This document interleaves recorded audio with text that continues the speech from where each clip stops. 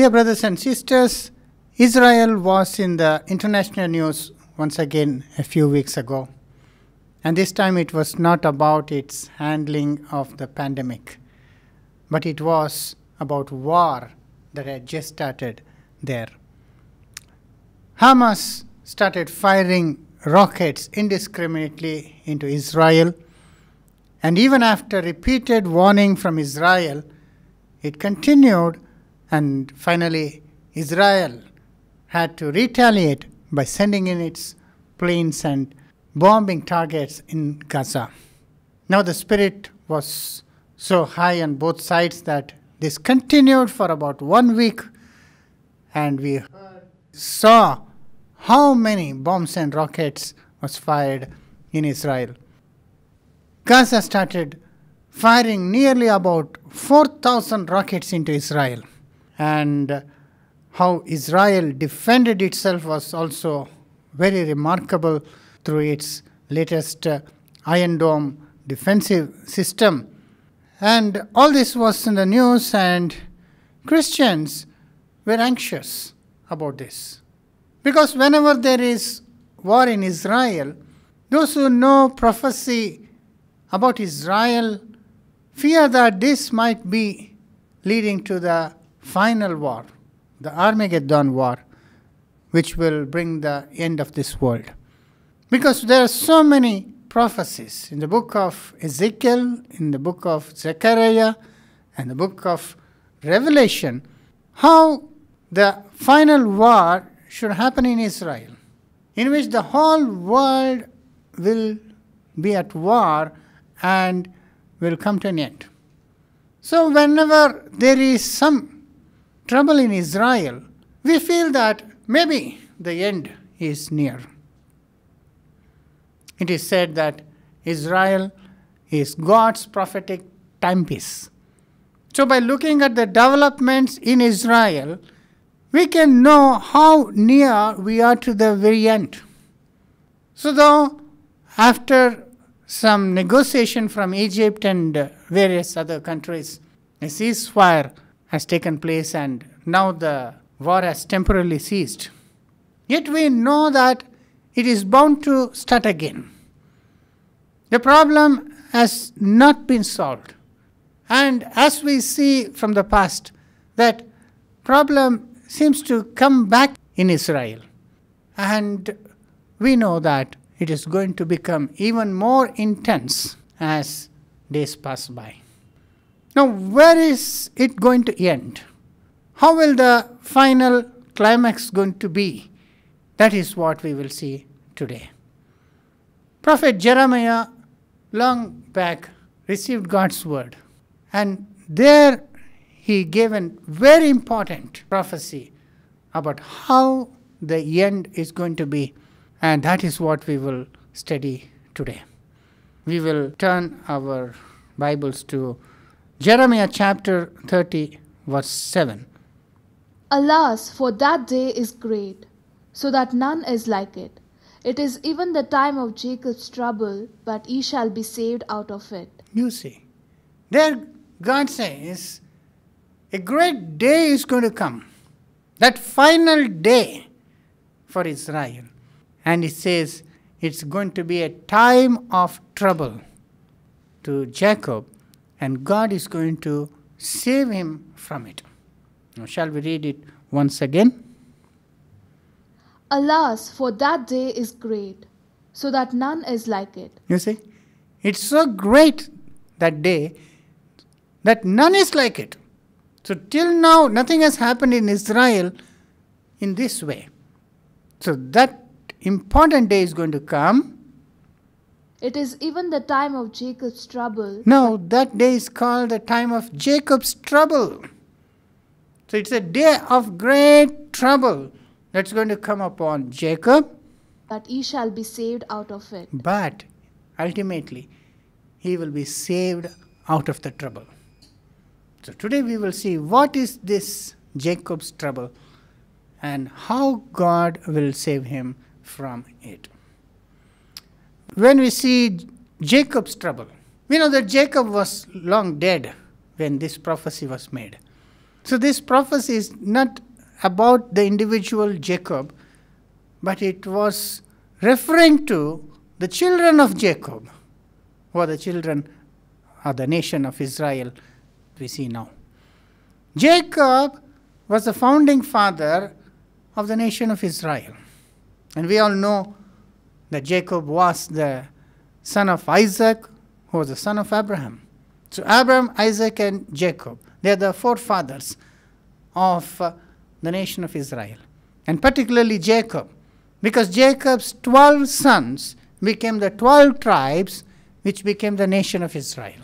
So they were called the children of Israel. And we know that the name Israel also was the name that God gave to Jacob. Jacob's name was changed to Israel. And after that, his children were called as children of Israel. And so on till today. The entire nation is called after this man, Jacob. So Jacob's trouble refers to the trouble that's going to come upon the nation of Israel. And Jeremiah says that it's going to be a day such as none was there like that before. So it's going to be a great time of trouble, and God is going to save him from that trouble. So while talking about Jacob's trouble, today I want to present to you a beautiful comparison of the life of Jacob with the nation of Israel. Jacob, the forefather, we can see as a type of the children of Israel, of the nation of Israel. Many things that happened in the life of Jacob, we can see it repeated in the nation of Israel. We know that all things were written for our admonition. All things teach us deep lessons. And today we will see about the nation of Israel in the life of their forefather Jacob. We know about Jacob, how he was the son of Isaac. In fact, he was the twin brother of Esau. And when Rebekah was in labor pains, it was told that she had 2 nations in her womb. And that's why she had so much trouble. And finally, when the children were born, Esau was born first. But very peculiarly, the second son, Jacob, was born holding on to the heel of Esau. It was so remarkable that it is noted in the Bible. And that's how his name also came to be Jacob. Jacob means the heel catcher. He wanted to come out first, but Esau came in, and he wouldn't let Esau out easily. And the same thing we see when they grow up also. Jacob very much wanted to be the firstborn, and he wanted to take that from Esau somehow. And one day he got that opportunity when he was cooking some food, and Esau comes back from a hunting tour and is very hungry. And then he asks Jacob for some food.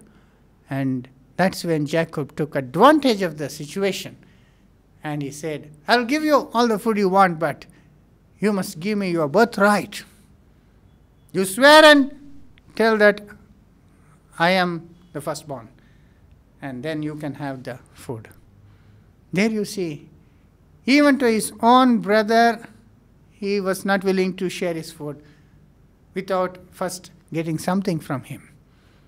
And we know the story. Esau was so hungry that he was willing to give his birthright to his brother in exchange for a meal. And we know how after some years, Isaac was getting old and he thought he will die.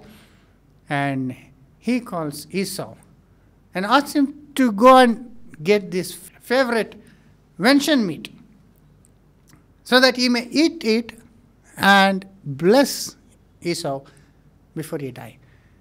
And this Jacob overheard, and we know what he did. When Esau was gone out searching for the deer meat to get to his dad, he and his mom hatched a plan. They cut a lamb and Jacob goes to Isaac as though he was Esau. And he says, Dad, I brought you the food, and he lies to him. And then Isaac, as he was blind, and he fell into this trap, and without knowing, he blessed Jacob. So the blessings that he had reserved for the firstborn, for Esau, was given to Jacob. Jacob took that blessing. And afterwards, when Esau came with the venison meat, Isaac was surprised.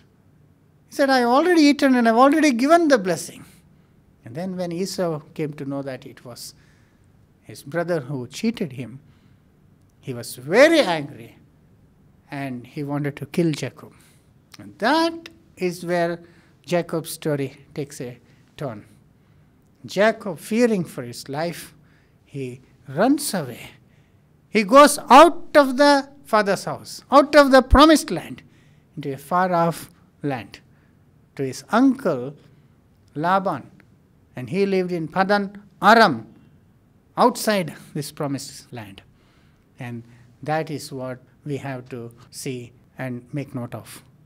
So Jacob, he left the father's place, the promised land, and went to the far-off Padan Aram, to his uncle Laban. And there he stayed for a long time.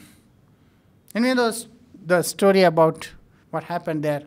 Laban was an even more cunning person than Jacob.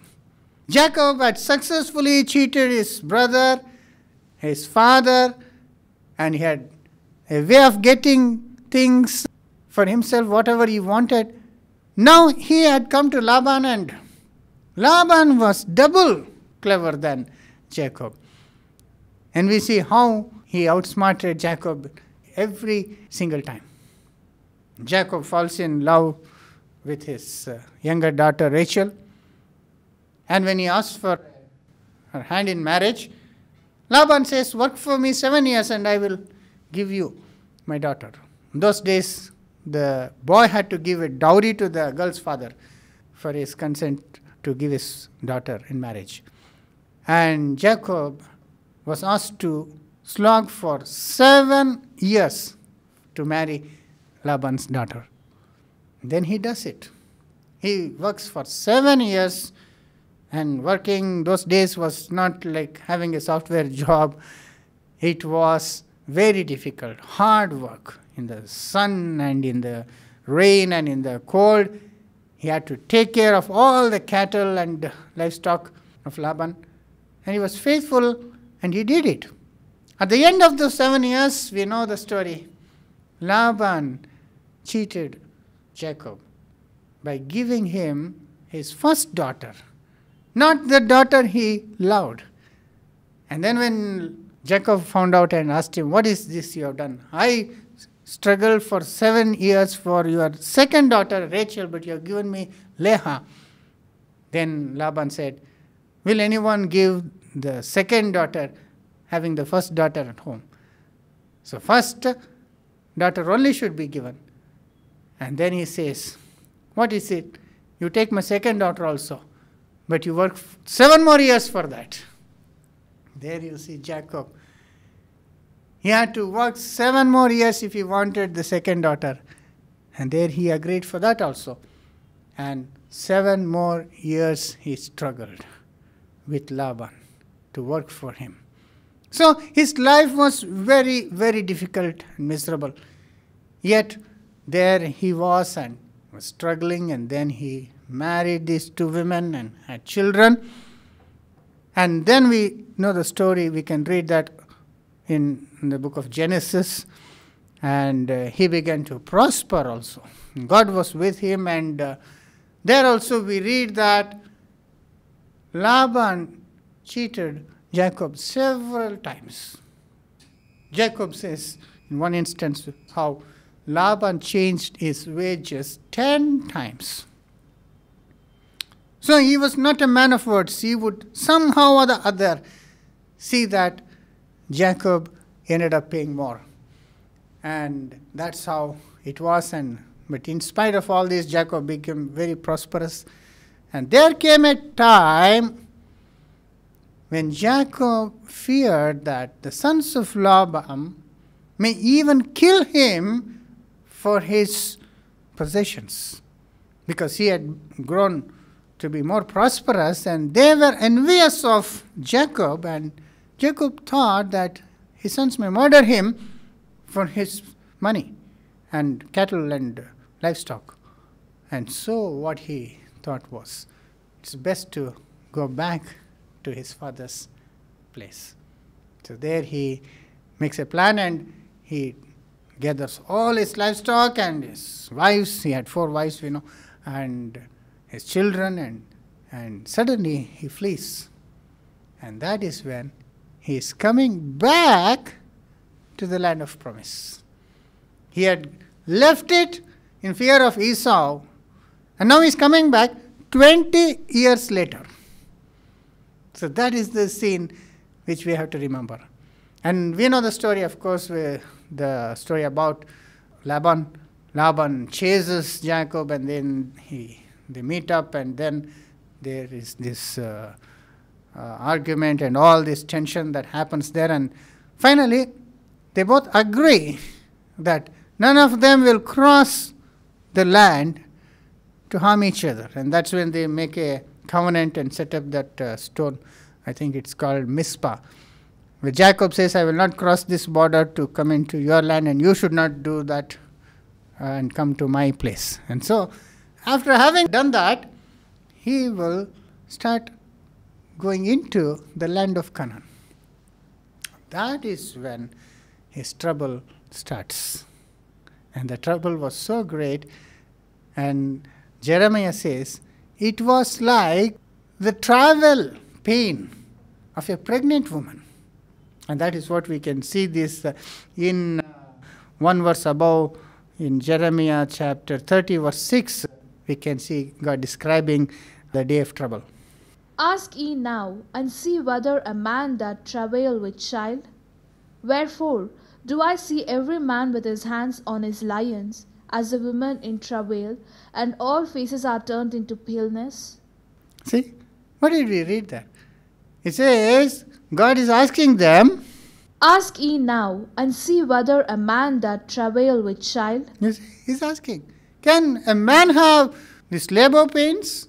Can a man have birth pangs? No one has heard such a thing, but Wherefore do I see every man with his hands on his lions? But God says, He sees every man with his hands on his lion, because they are in great pain. As a woman in travail, and all faces are turned into You paleness. see, all the faces have become pale out of fear. They are in great pain, he says. So such was the experience of Jacob as he came back to the father's place. And all this happened because his brother Esau, having come to know that Jacob is coming back, he had gathered a lot of people, and he was coming to destroy Jacob. Even after this 20 years of separation, Esau had not forgotten what Jacob had done. He was still the same angry man, and he wanted to take revenge. And Jacob, knowing that, fears greatly. And this is what we read in the book of Genesis, when we see in chapter 32, verse 6, Genesis 32, 6. And the messengers returned to Jacob, saying, We came to thy brother Esau, and also he cometh to meet thee, and 400 men with him. You see? So, here he sends messengers, and the messengers come back and say that Esau is coming to meet you with 400 men. Like I say, army is coming upon Jacob. So, Jacob is obviously very, very afraid, and we read in verse 7. Then Jacob was greatly afraid and distressed, And he divided the people that was with him, and the flocks and herds and the camels, into two bands. You see, he was in great fear. He knew that Esau is not coming in peace because he's bringing 400 people with him. He knows what Esau wants to do. He knows that his entire family will be destroyed. And such was the situation. So much so that he had to divide his family into two groups. He thought if Esau falls on one group, at least another group can escape. So that was the situation. Brothers and sisters, we all have faced difficult times. But there are some times which is very, very difficult in every way. It is like situation in which you are about to lose everything you have. All your property and maybe even your life. That is the kind of situation that Jacob faced. Now he was here out in the open. He can't go back to Laban. Now he had to go forward. But there Esau was coming.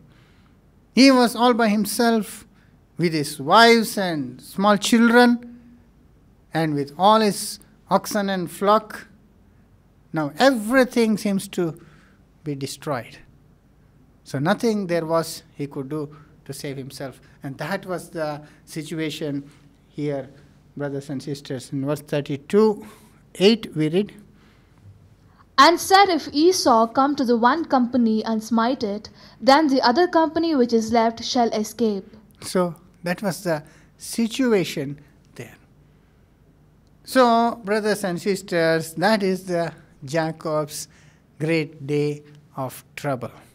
The trouble was too intense for him, and he was facing a very, very dangerous future. And that's what we see as in Jeremiah. Everyone had pains, like labor pains, and they'd become pale. And in verse 7, Alas, for that day is great, so that none is like it. It is even the time of Jacob's trouble, but he shall be saved out of it. So that's it. So Jacob's great day of trouble had finally come upon him. But the prophet said he will be saved out of it. So that is what we have to now understand. So having seen Jacob and his story, now we will see the same thing happen to the nation of Israel. Right from that time, they rejected Jesus Christ as their Messiah. So that is when the turning point comes. The change, the big change in the life of Jacob as it happened when he took the birthright and he cheated his father and he had to run away to Padam Aram. The same situation happened to Israel. When God sent his son Jesus to Israel, the people of Israel rejected him and they crucified him. And that is when God's anger came upon them. Just as God made Jacob to run away from the promised land, God scattered the people of Israel all over this world.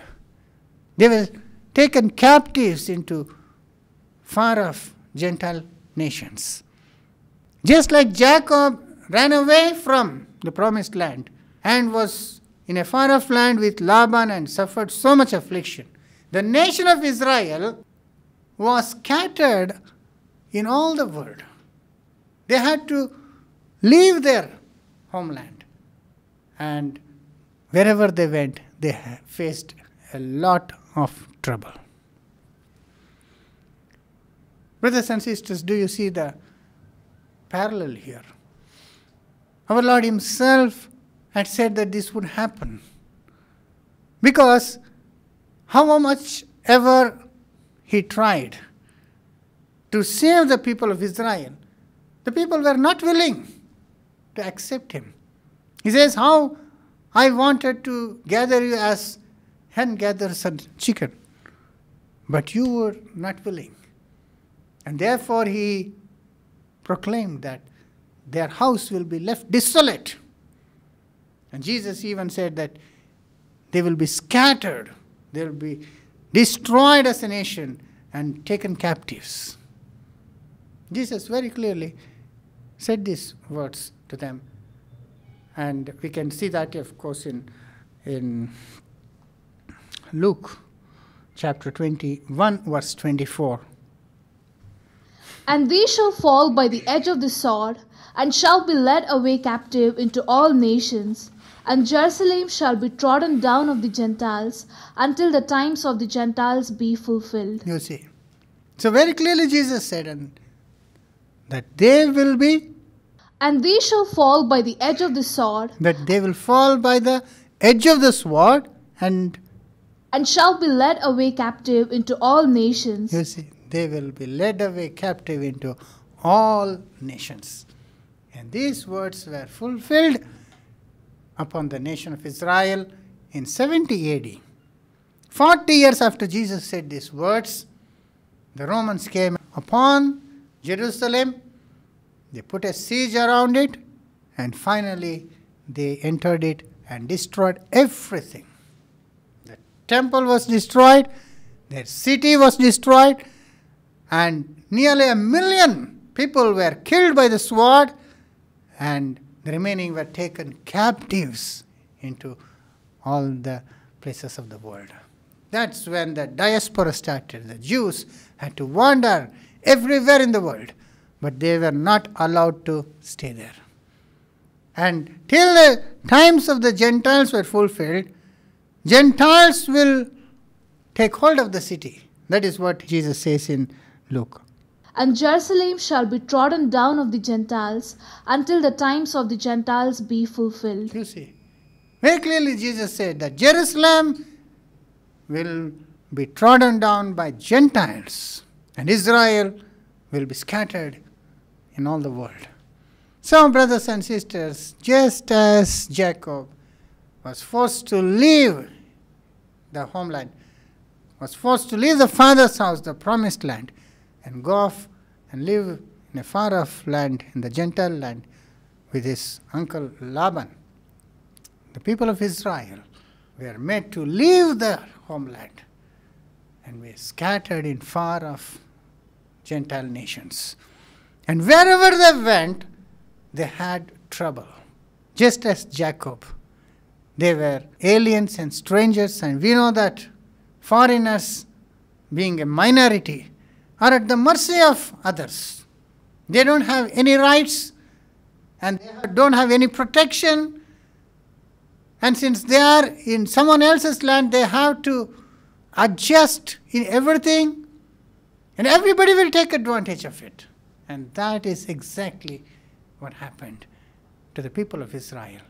They suffered in every place they went, in Europe and in Asia and in all the world, in Germany, in Poland, in Russia, and even in India. Wherever they went, they had to face hardship. And that was kind of a punishment also, which God sent upon them. Just like Jacob was punished for cheating his dad and his brother, so also God let the nation of Israel suffer in all the places. The suffering was so great in every place that a Jew would ask, why was I ever born as a Jew? So great was the suffering wherever they went. So they had to toil for others. They had to be at the mercy of others. And this happened for a long time. In Jacob's case, as we see, 20 years he was in other foreign lands and he had suffering. And after 20 years, he came back to the promised land. So also, the people of Israel were scattered for nearly 20 decades. And after these 20 decades, they are supposed to come back. And that is what happened, as we see with the nation of Israel. Brothers and sisters, we all know the history. That is one of the advantage of living in the last days. We know what all has already been fulfilled, and now we know what to expect next. The nation of Israel started coming back to the promised land. And that is also what was prophesied by the same prophet. The same prophet Jeremiah in chapter 30, who said that there will be a time of great trouble for Jacob. He also very clearly predicted that Jacob will come back to the promised land. And that we see from verse 1 onwards. Jeremiah chapter 30, verses 1 onwards, we see how that just as Jacob came back to the promised land, the Jews would be brought back to the same promised land, and what all would happen there. So, Jeremiah chapter 30, verse 1. The word that came to Jeremiah from the Lord, saying, Thus speaketh the Lord God of Israel, saying, Write thee all the words that I have spoken unto thee in a book. You see, God is saying to Jeremiah, whatever I am about to say, you write it in a book. Why? Because it is so important. What is orally said may be forgotten. But since this is a very important prophecy, and that will be understood many, many years later, it had to be written in a book and preserved. Brothers and sisters, you and I are studying that same book today.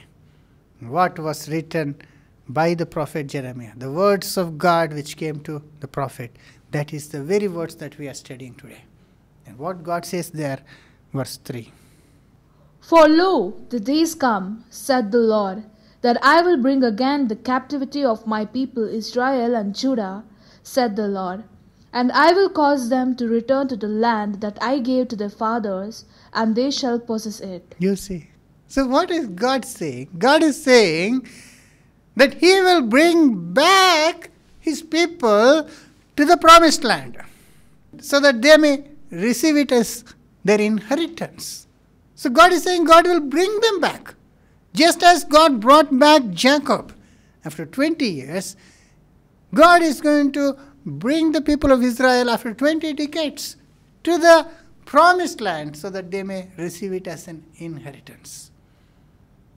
You see, though Jacob was made to leave the father's house, yet he was brought back after 20 years.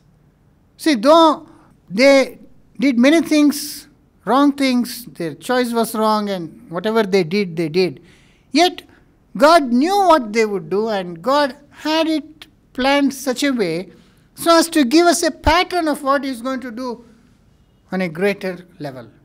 So what all happened in the life of Jacob is a lesson for us. Is a figure of what God would do with the nation of Israel. That's how God made things to happen in a certain way so that we may have this clear lesson. So that is the wisdom of God, that is the way God works. In all the other types also we see. God guided them in certain ways so that that can be a figure of greater things. And we know that every story that was written were written to teach us about God's dealings. And all that was a shadow of what God would do through His Son Jesus. And here also in the same way. God scattered them all over the world. God let the city of Jerusalem be destroyed, and God let the Gentiles take control of it. All this He did when they rejected His Son Jesus. It was a punishment that came upon them. Even as they said, after asking Pilate to crucify Jesus, they said, may this blood be upon us and our children. And the same thing happened. And God let that same thing happen, and they were scattered. And they were totally destroyed as a nation, and as a people, they scattered everywhere. But that was also only for a certain time. God was not permanently destroying them, but God was only punishing them, chastising them for a certain period. That is very important, we should remember. And after that certain time was over, he would bring them back. The same thing that happened in Jacob's life, we see happening in the history of Israel. Brothers and sisters, this is what our Lord also even said in Luke, when he prophesied about the destruction that was going to come upon Israel. This is what he said. We'll read once again, Luke 21:24. And they shall fall by the edge of the sword, and shall be led away captive into all nations. And Jerusalem shall be trodden down of the Gentiles, until the times of the Gentiles be fulfilled. You see, they will fall by the edge of the sword and they'll be taken captives into all the land. Until when? Until a certain period only. We'll read that once again. And they shall fall by the edge of the sword, and shall be led away captive into all nations. And Jerusalem shall be trodden down of the Gentiles, until the times of the Gentiles be fulfilled. There you see. It is until the times of the Gentiles be fulfilled. It is until a certain time. And that is the times of Gentiles. And once that is fulfilled, they have to come back. And we know what the times of Gentiles is all about. That is when God allowed the Gentiles to take possession of the promised land. The city was trodden down by the Gentiles, the Arabs and the Saracens and the Turks and even the Europeans, people under Pope. They're all Gentiles. They took control of Jerusalem because God gave the time to them. But there was a certain time only, not indefinitely, not forever, but only until the time was over. And meanwhile, the people of Israel were scattered in all the world. They were not allowed to go back to that land and settle. That is how it was for nearly 2,000 years. Brothers and sisters, just like Jacob went out for 20 years, the nation of Israel was scattered for 20 decades. But later, God would bring them back. Why? Because God had promised the forefathers, Abraham, Isaac, and Jacob, that he would give this land of Canaan to their children forever, as an eternal possession. God had very clearly said that to the fathers. We see that in Genesis chapter 17, verse 8. And I will give unto thee and to thy seed after thee the land wherein thou art a stranger, all the land of Canaan for an everlasting possession, and I will be their God. That was the promise. God had said, I will give you the land of Canaan, the all of Canaan, and to thee and to thy children, and they will possess it as an everlasting possession.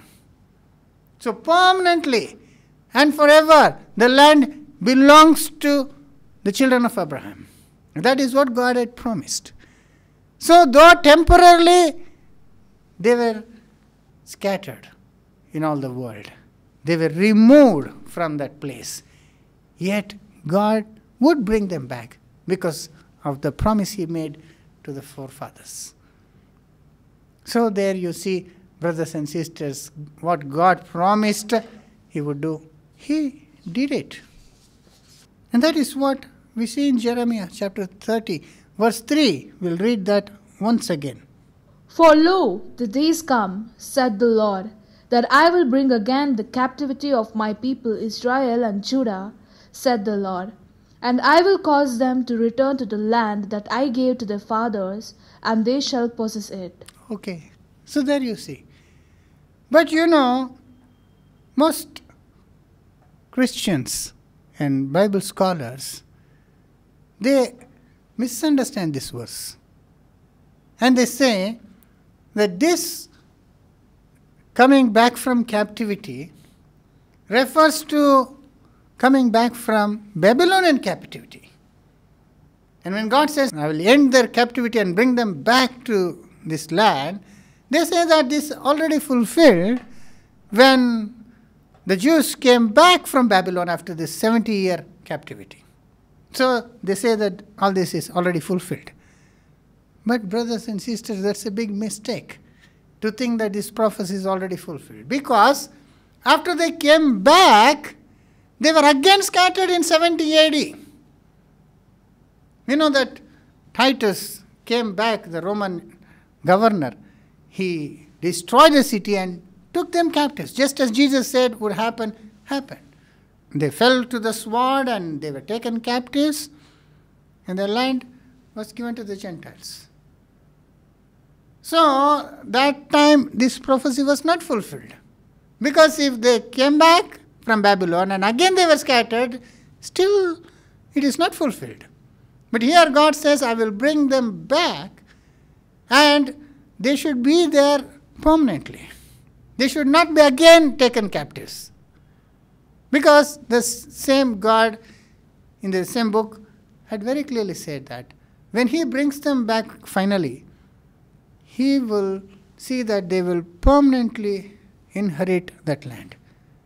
Even as God had said to Abraham that the land of Canaan, their children will receive as an everlasting inheritance, they should have it permanently.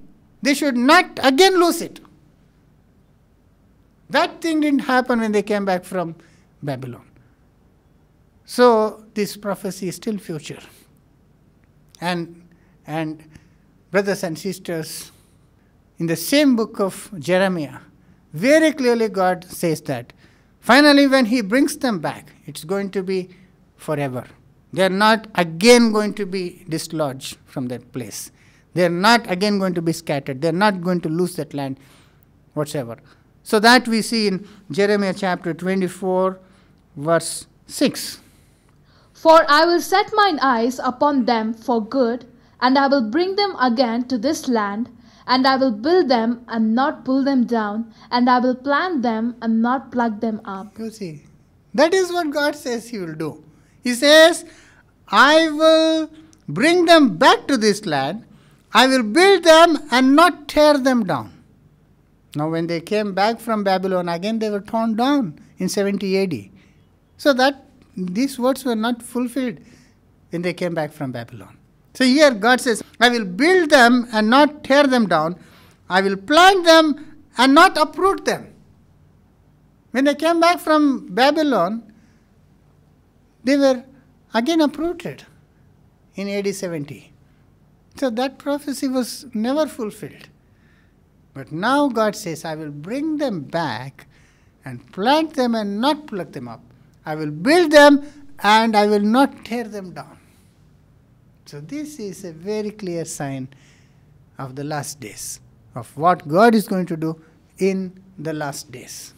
And brothers and sisters, we all know the history. The same way as God had promised, God brought them back. God brought them back.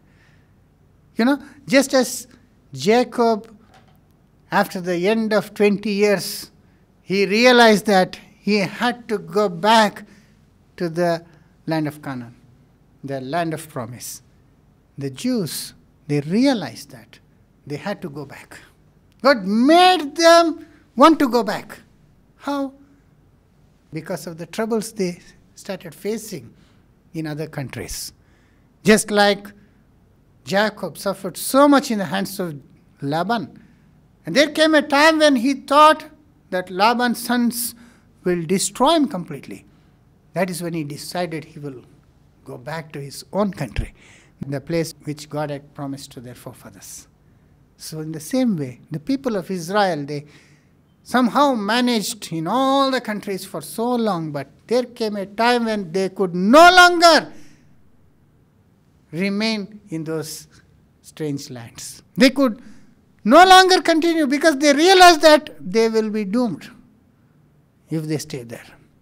And we know what happened. They would have been destroyed, and that is what happened just before they started coming back. We know in 1945, that was the ultimate, we can say, this Holocaust happened. When Hitler killed 6 million Jews during the Second World War. He gathered up all the Jews in Poland and in Germany and in all the places. And he started systematically killing them in gas chambers. We know this, brothers and sisters. And all this was the great time of trouble, that just like Jacob realized that Laban's sons will totally destroy them. The same way, the people of Israel were hated in every place they went. Why? Because they were strangers, number one, and because of their ways, which was totally different, and because of their prosperity also. Laban's sons hated Jacob because he was very prosperous. They envied him. And so the world hated the Jews because they were prosperous. And they were everywhere, they were different, and they were coming up so good, and they didn't like it. And of course they hated the Jews because of what they did. They had killed their Messiah. And therefore, even in the Christian countries where they tried to make a living, they were hated. We know that they were blamed for almost everything. Even when the Black Death happened, Jews were blamed. Because of your presence, this plague has come upon us. So they suffered in so many different ways all through this 2,000 years. They were scattered because as a punishment for what they did. Yet finally, God would end it, end their captivity, and bring them back. And all these sufferings and this Holocaust and all this made them want to go back to their own land. They decided, they realized that they will not be safe anywhere else in the world, and that they had to have their own land and have their own country. And that's when they started coming back in ships and in aeroplanes and in different ways. The Jews started coming back at the end of the 19th century, and then slowly the population of Israel, the Jews, started increasing. And brothers and sisters, until later on in 1948, they became an independent state. Now, brothers and sisters, one more thing I have to tell you is that all this was not fulfilled when Israel came back from Babylonian captivity.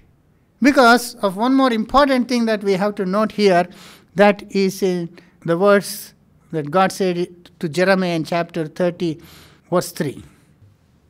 For lo, the days come, said the Lord, that I will bring again the captivity of my people Israel and Judah, said the Lord. See, whom will he bring back? God says there.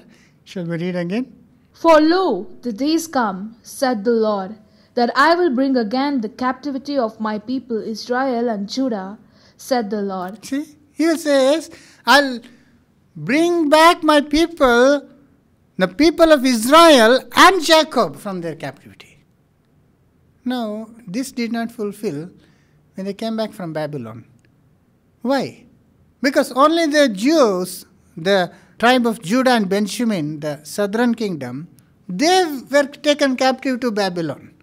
They only returned back to Israel under the guidance and leadership of Ezra and Zerubbabel, and they came back.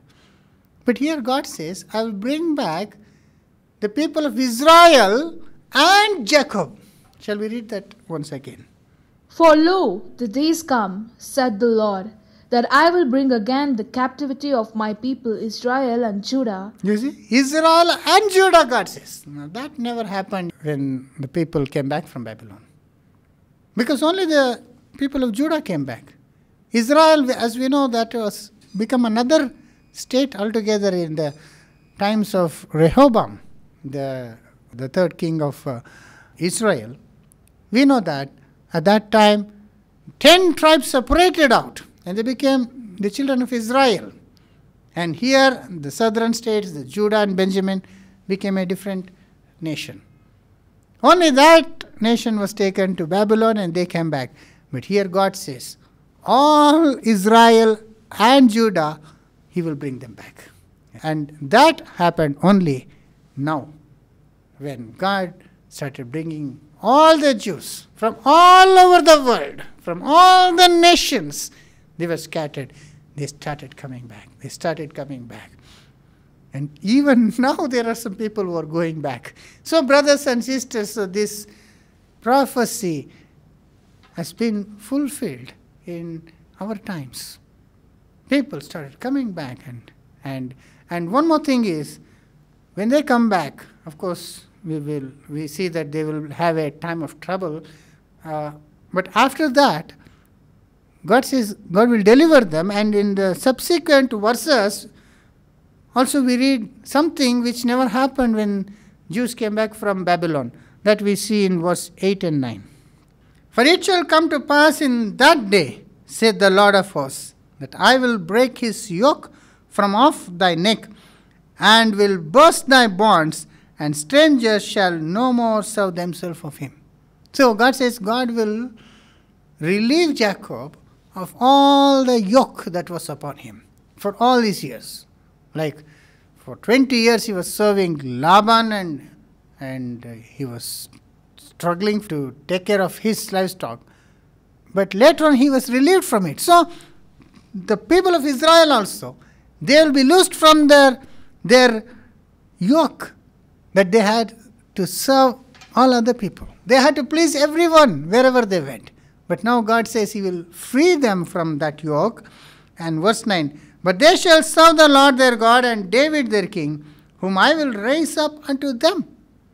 So God says they will serve only God and serve David their king, whom God will raise them up. Now that didn't happen when they came back from Babylonian captivity. There was not David there. But here now it will happen, because when they come back and when they are delivered from that great day of trouble, then the deliverer is going to come back. Jesus will return and raise David again in his kingdom, and bring back all the ancient worthies, the forefathers, and David also will be raised, and David will again rule. So this did not fulfill when they came back from Babylon. Many Christians think that because the Jews rejected Jesus and crucified him, that God is totally done with them. And that is what they feel that. And when we see people of Israel coming back into the same land, most of the Christians, they don't support this. And they are also against Israel. The Christian nations also, in general, they don't see this as an act of God, because they think that all these prophecies long back fulfilled when they came back from Babylon. Now, this wonderful thing that is happening in front of our eyes, they don't see this as a fulfillment of promise. Why? Because they think that God is done with Israel. Because they rejected the Messiah, they are forever cast away. But brothers and sisters, that is not to be. Because God only rejected them for a time, not forever. God let them suffer for their rejection of the Messiah and their sins. But God will not destroy them completely. God has a great plan for them. And that's how he said he will bring them back and establish them permanently in that place. So, brothers and sisters, even as our Lord said that they will be taken captives and Jerusalem shall be trodden down until a certain time. That is, until the times of the Gentiles be fulfilled. Very clearly Jesus said.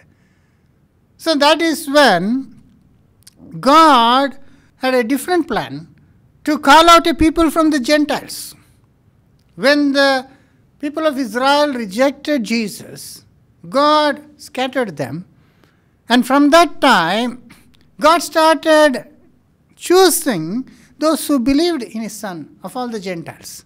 So that's when the gospel is started, the period of grace, when all Gentiles who believed in Jesus were accepted as God's children. So that's when the favor started to go to the Gentiles. Until that time, only the Jews were the most blessed people, the chosen nation. But then, when they rejected Jesus, God's Son, God scattered them. That time of favor ended for them, and that favor was given to Gentile believers. We Christians. Just because we believed, we received God's grace. All the promises of God became ours, and God is protecting us and has become our Father and blessing all those who believe in His Son. So this period started. And this is what we understand as times of Gentiles. There was a certain time given to call out the church from among the Gentiles. So that started happening, and the Jews were scattered and they were suffering. Here the believers received God's grace and they were being developed, and God started calling out and choosing from them a peculiar people for Himself. But all that should also come to an end finally. That's what Jesus said, that the Jews will be scattered until the times of Gentile are fulfilled. But once it is fulfilled, they have to come back. So that means the time of favor given to the Gentiles also has to end. The Christians who received God's favor, that also has to end. Just like the Jewish age ended and the gospel age started, so the gospel age also has to come to an end. That is what is happening right now. Christians also are losing God's favor now. Why? Because just like the Jews, when Jesus came to them at the first time, they had become just Jews for the name's sake. They were worldly and they were not after God and God's laws, and they were hypocrites and they were doing things which God did not like it. And they rejected their Son also. In the same way, Christians have become just nominal Christians, just namesake they are Christians. They are not following the Lord Jesus. They are not living to serve and please God. They have become just like the world, people of the world, and therefore they will lose the favor of God in the end. God will select whoever is worthy and then reject all the rest of the Christendom. That is what He is going to do. Just like He rejected the people of Israel when He came first. Now, when He comes again the second time, He is going to reject all these nominal Christians. Only those who are faithful, He will save them. But the rest will be rejected. So, that is how the world is going to end. And when the world ends, even these nominal Christians who just are Christians by name will all be destroyed. Just as it happened to the nation of Israel, it's going to happen to the Christian nations also. So, brothers and sisters, there's a time for everything. And the Jews were rejected only temporarily, so that God may call out and prepare a class of people from the Gentiles. But once they are all selected, their age will also end. The time of favor will end. And then the Jews will return to the favor. So this is very beautifully explained to us by Paul in Romans chapter 11. There, the entire chapter you can read, where Paul is saying to Christians, do not boast yourself against the nation of Israel. Don't think that you are above them. Because he says you are not the root. You are only branches. The nation of Israel, they are the olive tree planted by God. They are the ones, the people of the covenant to whom all the promises of God belong. Now, some were cut off because of unbelief. And you, who are a wild olive tree by nature, were grafted into that original tree. Because of faith you are standing. And they were rejected because of their unbelief. Now, do not boast against the root. You are not the root, you are only a branch. And there he says, if God rejected whom He called His own people, He can reject you also. And if God is able to bring you from the wild olive tree and graft them into His covenant, He is able to bring those of His own people again back. That very clearly He says in the book of Romans chapter 11. You see, from verse 17 I'll read. And if some of the branches be broken off, thou being an wild olive tree, were grafted in among them, and with them partakest the root and the fatness of the olive tree. Boast not against the branches, But if thou boast, thou bearest not the root, but the root bears thee. Thou wilt say then, the branches were broken off that I might be grafted in. Well, because of unbelief they were broken off, and thou standest by faith. It's not because of our works or goodness, but only because of faith. Be not high-minded, but fear. If God spared not the natural branches, take heed lest he spare not thee also. So what he is saying is ultimately that the Jews were cut off because of their unbelief, and the Gentiles were given that opportunity because of their faith. But only for a certain time, until the times of the Gentiles are over. But once that is finished, again God can bring back the natural branches. And if we become unworthy, he says, for if God spared not the natural branches, take heed lest he spare not thee also. So we can also be rejected. That's what will happen in the end of this gospel age, brothers and sisters. So God did not ultimately cast away his people. That we can see in verses 1 and 2. Romans 11, 1 and 2. I say then, hath God cast away his people? God forbid. For I am also an Israel and the seed of Abraham and the tribe of Benjamin. God has not cast away his people which he foreknew. Very clearly he says, God has not cast them off permanently, but for a time, until he could bring in the Gentiles also. You see. And in the subsequent verses, it says that God only caused them to be blinded so that he may have mercy upon us. That we can see here in Romans 11 verse 32. For God hath concluded them all in unbelief, that he might have mercy upon all. You see, God hath concluded them in unbelief, so that he might have mercy upon all. If all the people of Israel had accepted Jesus, then where would there be the chance for you and me to become God's children? God's required number of people would be found in Israel only, and God will set up his kingdom there only. But God let them be blinded, so that he may have mercy upon all. So, at the end of this gospel age, now we too had our share of God's grace, and many had this chance to believe in the gospel and to get into the kingdom. But then what will happen? That is what we see in verse 25 at the end of the Gentile period. What will happen? In chapter 11 verse 25 we read this.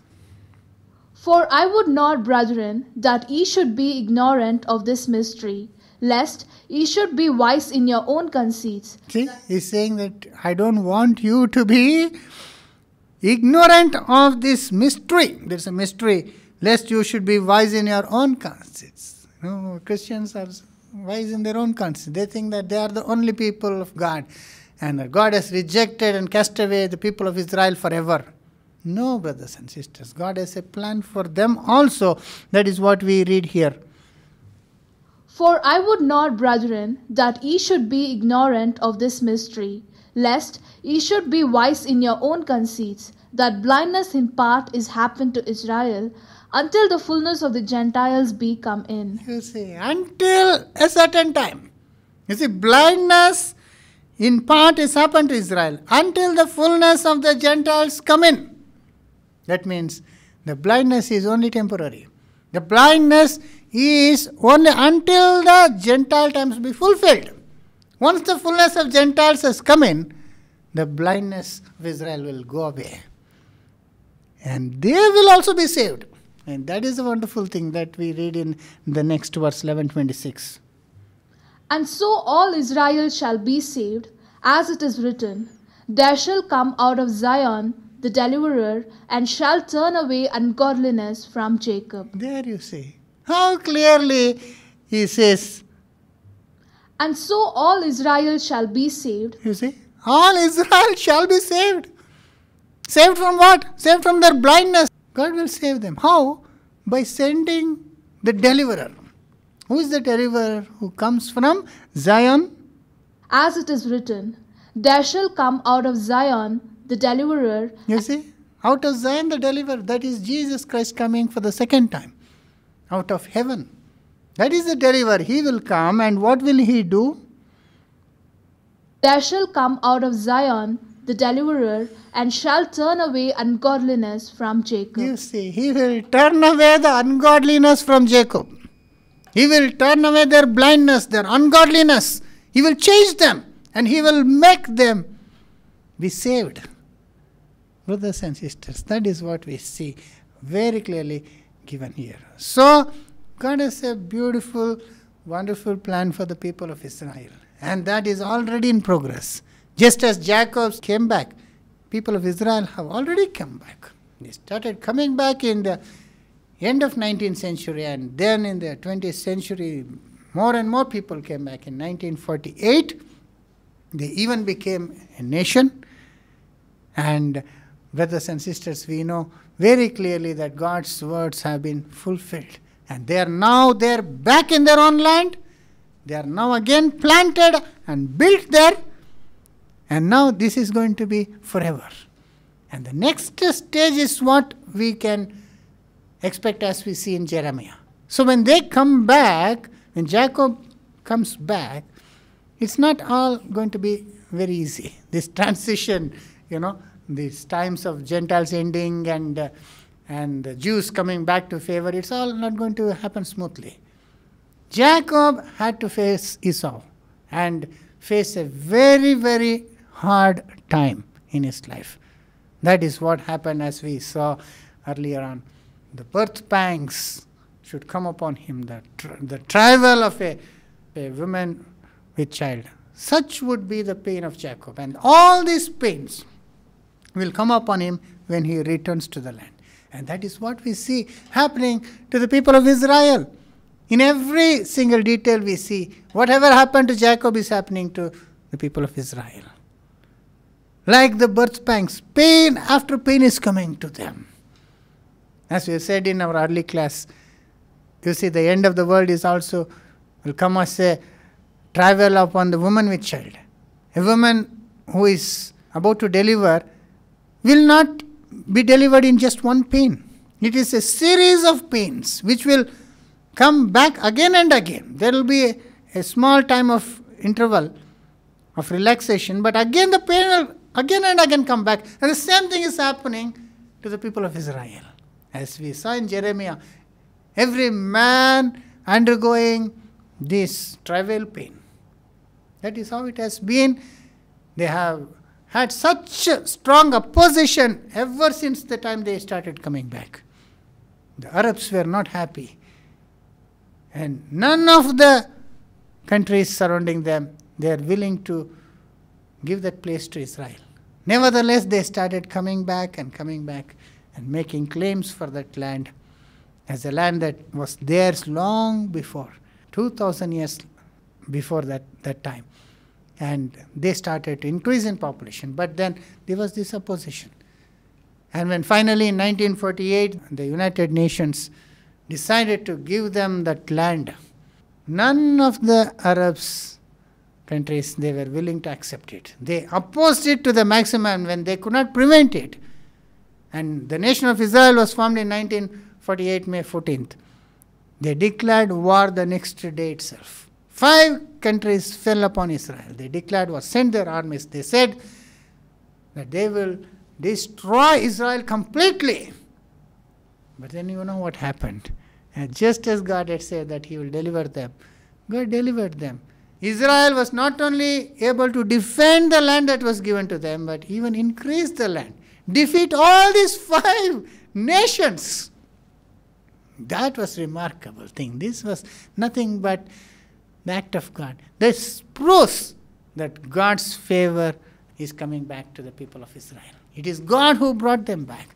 It is God who is establishing them. It is God who is defending them. And even after that, the Arab countries, they were keeping on trying to destroy Israel, but they were not able to do for some time. But later on in 1967, Egypt geared up for war. They prepared themselves. Hundreds and thousands of tanks and aeroplanes and army they prepared, and also Syria also with them, and they wanted to attack Israel. Israel, knowing of this attack, they had a preemptive strike, and we know about the 6-day war, how they destroyed Egypt and Syria in just 6 days and conquered all of Sinai Peninsula. And they were so victorious. So again and again the Arabs have tried to destroy Israel and push them out of the map, as the Egyptians, they said they will do. But they are failing. Every single time they are failing. And you know, Israel, they are trying to make peace with these people. Just like Jacob did. You know what Jacob did? When he returned back and Esau was coming to fight with him, you know what Jacob did? You read there in the book of Genesis, you know. He sent many good cattle and sheep ahead of him as gift for Esau. Many times he is sending them. The best of his livestock is sending them as gifts to Esau in order to make peace with him. But of course, Esau was not pacified. He still continued to approach. So that is exactly what is happening with the people of Israel also these days. After they came back and they were settled, they were happy to take the little place, half of the promised land, and yet the Arabs, they didn't want to let them live. They tried in all ways to destroy Israel. But Israel is willing to make peace. They gave back all the Sinai Peninsula to Egypt just to make peace. All that land they had in their control, but they are willing to give it back just to make peace. And also the Gaza and the West Bank. That also they gave them back. They gave them the rights to have their own government, to do whatever they like. But even after that, there is no peace. They are not willing to live peacefully. The very places given to them, they are given that place to this terrorist organization like Hamas, and of course first there was this Arafat, the terrorist, who became popular going around the world saying that Israel is the culprit and that Israel is the aggressor and he must support to him. And finally he also became the leader of the Palestinian people, and we know all about that. And he started the Intifada, where often again and again the Palestinians would rebel and throwing stones and making trouble. People of Israel gave them the land of Gaza and the West Bank also. And there also, till today we see that they have given control to this terrorist organization like Hamas, who are receiving support and who are in these cities making tunnels and preparing rockets and firing them at Israel. They don't want peace. Israel wants peace. They want to live peaceably with these people. Yet these people are not willing, the Arabs are not willing to live peacefully with them. And they fired 4,000 rockets. And when Israel fights back, now in the world media, it is shown as if that Israel is the aggressor. How unfair it is. You know, Satan has been very successful in this campaign against Israel. Not only the Arabs, the people in Gaza and West Bank, but the whole world is against the nation of Israel. All are supporting the Arabs. There are processions held everywhere, protests held everywhere, supporting the Palestinian people. Even Christians who are ignorant of God's plans, they feel sympathy for the people in Gaza. It's okay for them, for Israel to be bombed. 4,000 rockets were sent on Israel. Nobody is talking about that. But if Israel sends their airplanes and bomb Gaza, that is highlighted. And brothers and sisters, that is how it is. And also the people of Gaza, they are receiving funds from all the world and huge millions of dollars. And everybody wants to help the people in Gaza because of their poverty and children and women are there. But all this is going into the hands of the terrorist organization Hamas, which is using these funds to make bombs and to try to destroy Israel. So this is what is happening, and right now they fired 4,000 rockets. Israel was able to protect itself in this latest technology using this Iron Dome anti-missile defense system, in which 98% of these rockets were destroyed in the air. But even then, there was this damage. But then, brothers and sisters, it is not going to stop. It is only a small break, we can say. But again, Hamas will continue the protest. And day by day, the situation is going from bad to worse.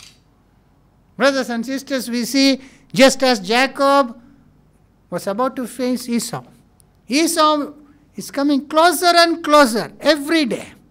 And the final climax is going to be coming upon Jacob. So in the same way, Israel is going towards that final day, as we read in Jeremiah chapter 30 verse 7.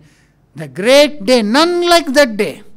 Finally, all this is going to lead up to that final pain, that pain from which Israel will be delivered.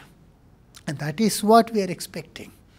This should escalate more and more until it becomes an all-out war.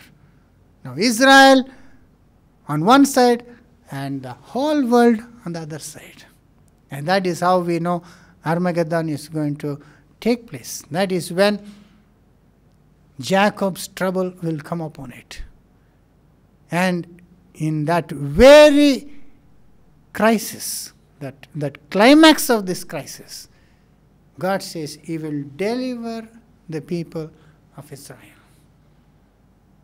So that is what we can expect in the future. So brothers and sisters, till now we saw this comparison, how Jacob's life is being replayed in the history of Israel. Now, finally, how that Jacob's pain is going to be, and how God is going to deliver Israel from it, that we will see in our next class, God willing. And that we will see how the end will be, and what will be the outcome, what we can expect in the forthcoming days and years. So until then, may God bless you.